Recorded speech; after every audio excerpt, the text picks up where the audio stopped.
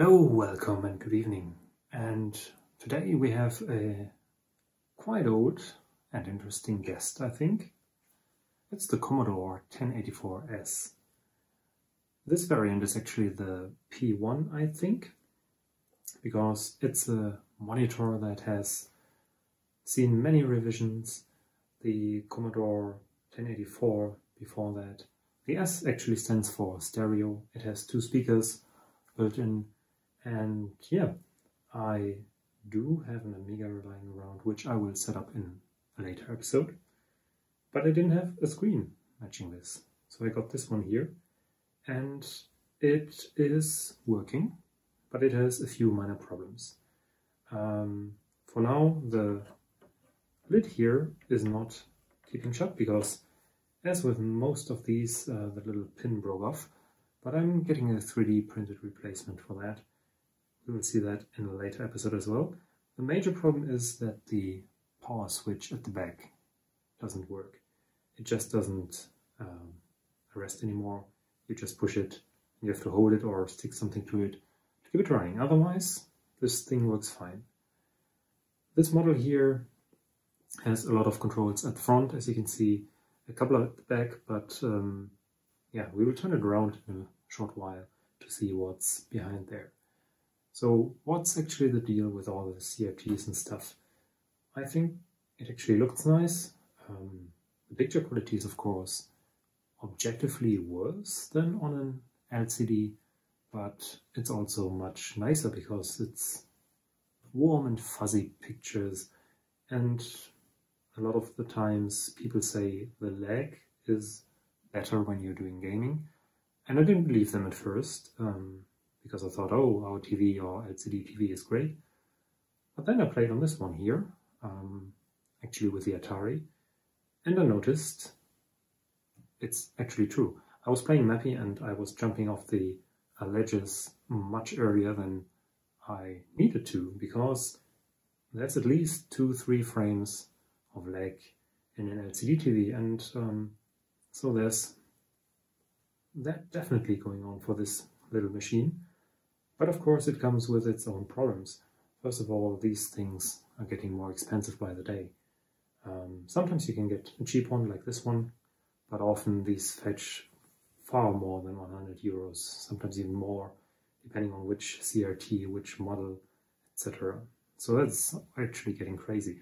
Plus you have to work on them, like fixing small stuff, the power button, the flyback transformers will fail eventually. That's a big operation. That's still fine with this one.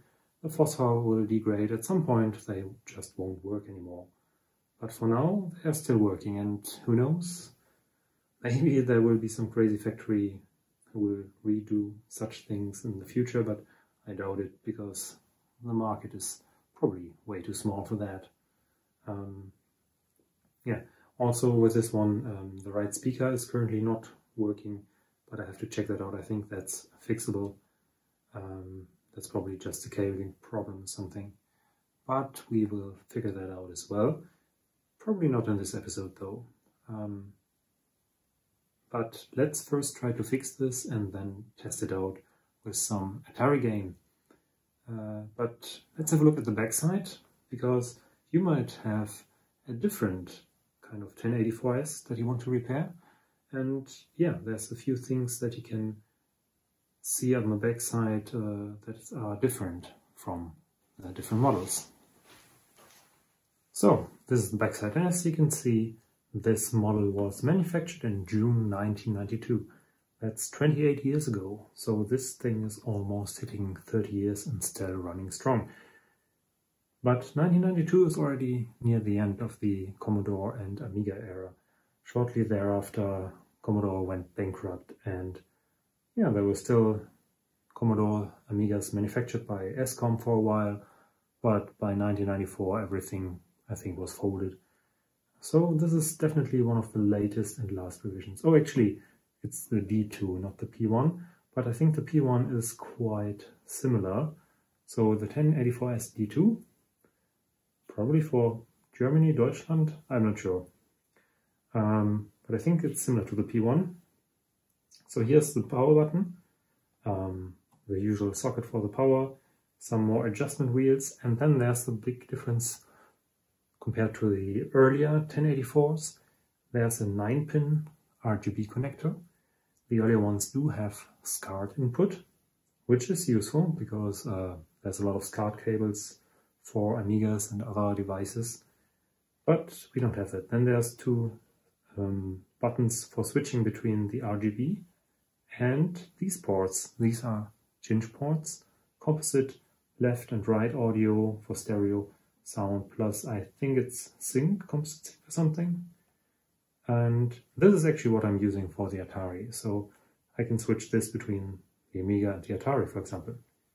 For the Amiga you need a special cable, and I've got a custom one here because they are hard to get by. On one end there's the 9-pin connector, and on the other one a 23-pin DB connector. However, those are not made anymore, so instead people sell the DB25 pin and they just cut off a bit here. So it's a bit weird looking, but they sealed it off with some resin or something, so it's a proper job here. It will work, but if you can get hold of an original Commodore Amiga monitor cable, that's even nicer. Because, frankly, you don't get these connectors anymore.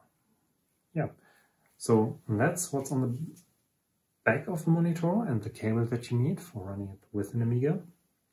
And the next step should be to open this thing up. However, please don't try this at home. Make sure, if you do this, that you know what you're doing, that the monitor is discharged. I've had it sitting here for a week without using. I talked with the power switch a couple of times in the hopes that it will discharge. The tube itself can still hold quite huge voltage, so make sure that you don't touch that you don't touch any parts inside there that you don't need to, and that you'll be extra careful. And if you're unhappy with any of that, then please don't try it at home. You can definitely seriously hurt yourself. That being said, I'm gonna try it now. I'm gonna show you the replacement part that we need. So this is the power switch that sits behind this button. It's a so-called TV switch. I think it's a Type 3, I'm not sure. But after Googling for a while, I found a shop, online shop here in Germany, that sells these. And these are basically, I'm not sure what they call them, but they are push switches, which will push in. And when you press them again, they will depress. And they have 4 pins that connect through when you push them for the live and neutral. And there's this metal shield which gives them more strength, plus some plastic pins. And this is actually the exact thing that fits into the D2 model. And they were used in a lot of televisions of the era, but it's getting harder to get replacements because, of course, CRT televisions are not produced anymore. And so the need for such things also has diminished greatly. But if you're lucky, you can still get them. I will try to link to the shop in question where I got mine, but you might need to use some different shop which ships to your country or wherever you live. Yeah, so let's open up this thing. There are a couple of screws that we need to undo, and then we'll do the desoldering and the soldering. So once you unscrewed all the screws and removed the outer case, you can compare on the bottom of the PCB of the monitor that this switch actually fits. And here's another view from the side. And also, yeah, it looks very dusty, but it looks like this will be a perfect match. So next step is to take our new toy, some Tachyflux made by the company Emil Otto, but you can basically use any flux. It will greatly help with the desoldering job. And this one here comes in a nice one use syringe with a little pipe attached to it, which makes it easier to put it onto the PCB. So we put a little gob of flux on every solder joint that we want to remove. I think I even got a little bit too flux happy here, but well, I think there's never enough flux. So we just put that on there, and it's actually pretty hard to get it out if it's not heated up. Then we take our suction pump. You can also use a desoldering gun if you have one. I don't have one yet, but I think it could be useful. And then you heat up your iron to something like 350 degrees Celsius, and when the solder is molten you can just suck it away. And this actually works pretty well on this board. I didn't have any problems, there were no pads that were lifting or anything, so make sure to work on the pads alternately so that you don't heat up the PCB too much. I didn't do a lot of desoldering jobs, but this is definitely one of the easiest that I had to do. Just leave the iron a couple of seconds on each joint, clear out the pump, and then suck away the remaining solder.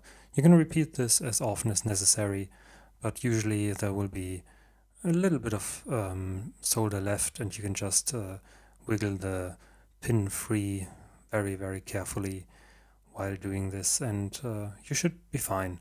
Once you are content with the joint, you can move on to the next one.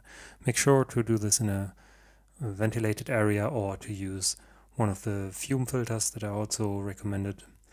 Otherwise, keep clear of the fumes produced by the flux, because they are definitely not healthy. The upper two pins are needing a little bit more heat because they are attached to the metal shield that holds the whole thing into place. So after applying generous amounts of heat there, we can actually wiggle free the lower part already, and the remaining solder joints just need a little bit of heating, additional heating, and then the whole switch is actually freed from the PCB. So here's the actual culprit. This switch has been in use for 25 years or so and finally gave up. It's still dirty and dusty. Let's just throw it away and take the new one. This is the replacement, and yeah, they look pretty similar. Apart from the color, the shape matches perfectly, and this should be a very easy job to put back into the monitor and get it up and running again. So let's do just that. And don't forget to put on the plastic cap before putting it all in, because you don't want to have this thing sticking out the back just like that. And other than that, just apply copious amounts of heat and solder, because this is actually a 240 or 250 volt thing that you're soldering in there, so you don't want any dry solder joints.